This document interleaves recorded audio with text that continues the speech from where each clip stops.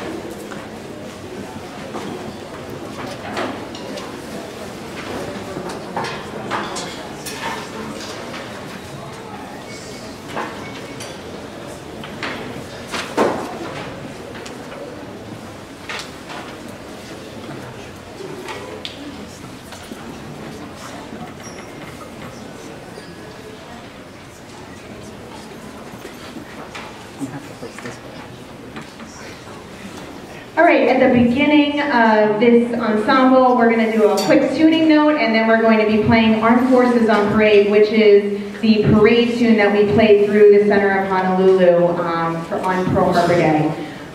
So here we go.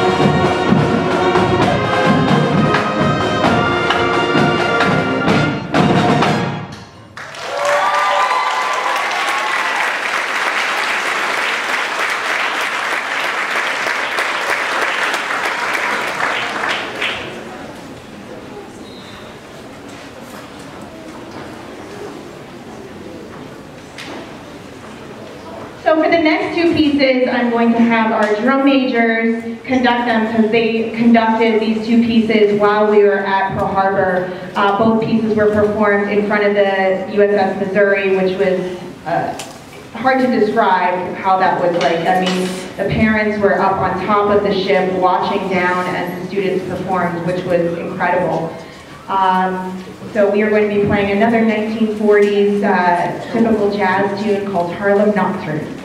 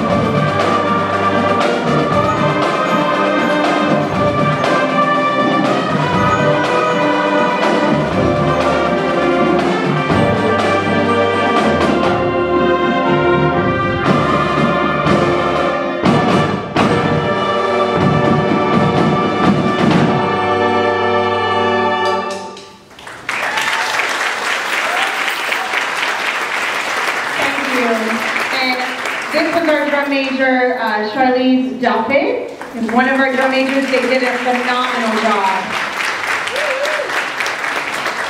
And next up, we have another jazz tune called In the Mood. I'm sure many of you have heard this tune before.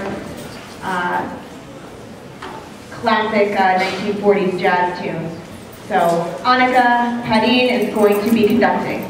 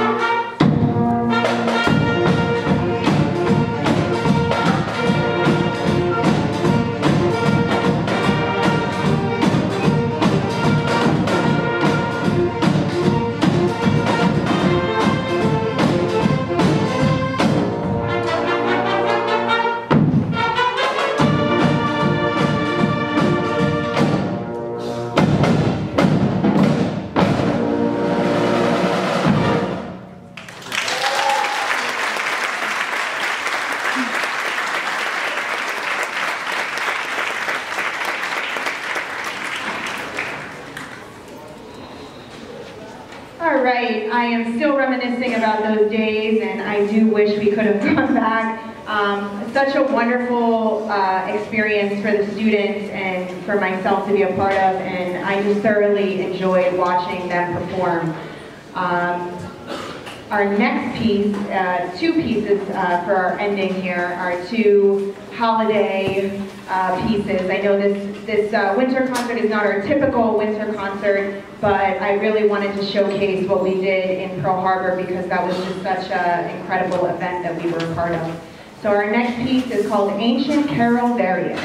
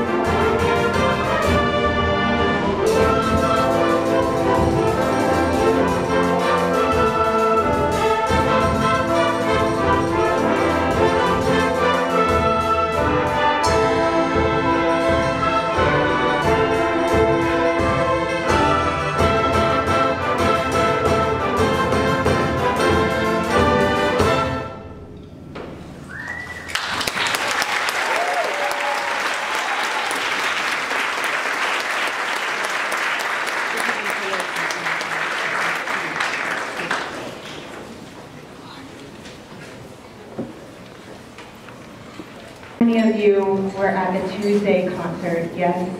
I think it was much improved since Tuesday. We have worked on our trouble spots. You know, this is the first time that we're playing in the auditorium, which is somewhat difficult. That's one of the bad parts, I guess, from being down at the GNC. We don't get to rehearse in the auditorium as frequently as what we used to.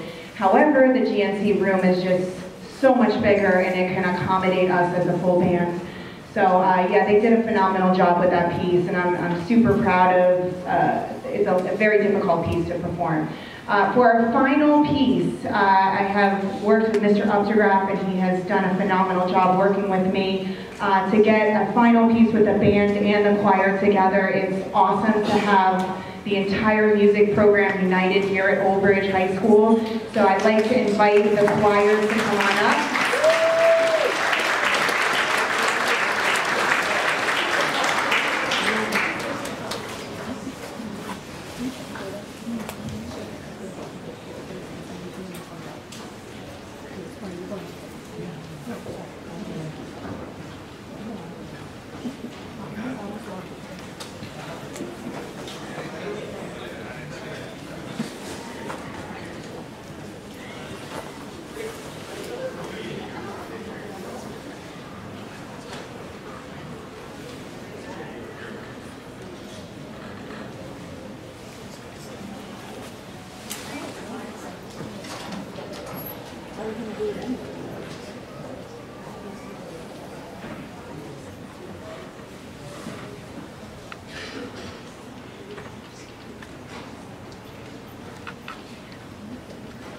This final piece is called Let There Be Peace on Earth.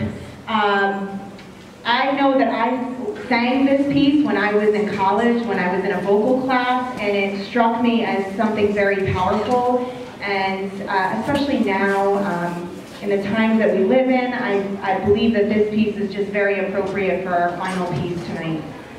So Mr. Updegraff is going to be conducting the choir. We're going to conduct them. It's the first time that we have performed as one big, happy family of music here. So here we go. Let there be peace on earth.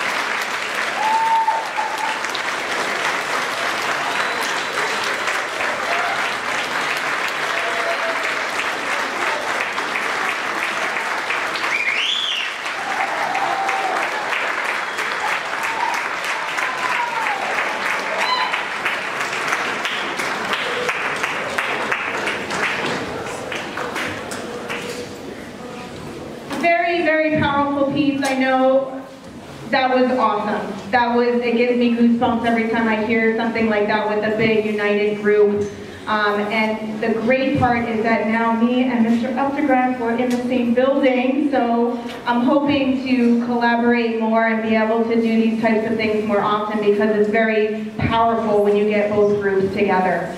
I just want to thank everyone for coming tonight. I always am very appreciative to the administration for, helping us out with whatever we need, or if, rehearsals and students going back and forth from the GNC to the main building. It's very convenient. They make everything accommodating for us.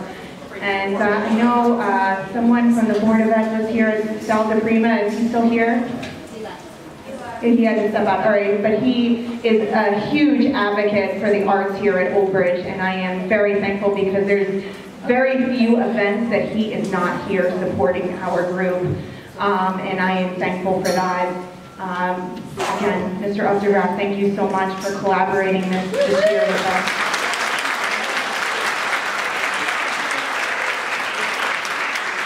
And I do my public service announcement every time that at the end of a concert, but it's really important. I'm talking primarily to students, but to you as parents, for them to stay active in this, because this is important for their overall growth academically and emotionally, and it's all combined. There's been so many research studies to prove that music makes both sides of your brain work together, and I teach some of the brightest students at Old Bridge High School, and it cannot be a mystery as to why they're bright. I really truly believe that music has had a role in them as people and them in their academics. I have so many students that are on high honor roll. They continue to strive for that, and it looks tremendous on a college application because colleges assume that music students are the brightest, and it's true. It's absolutely true, without a doubt.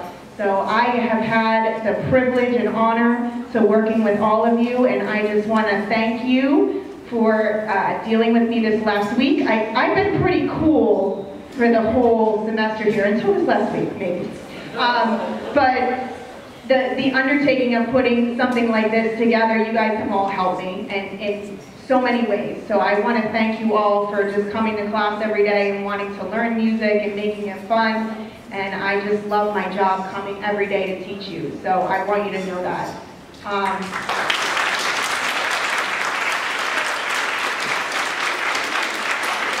And I see some alumni out there. Just stand up, because I'm so happy to see you. Stand up, alumni. I'm very thankful for them because they keep coming back and supporting the program. So thank you all. I hope you have a nice holiday. And there is a reception across the hall. We all bring food and drink for every concert, and I hope you will all join us in celebrating this amazing night for them. So thank you so much.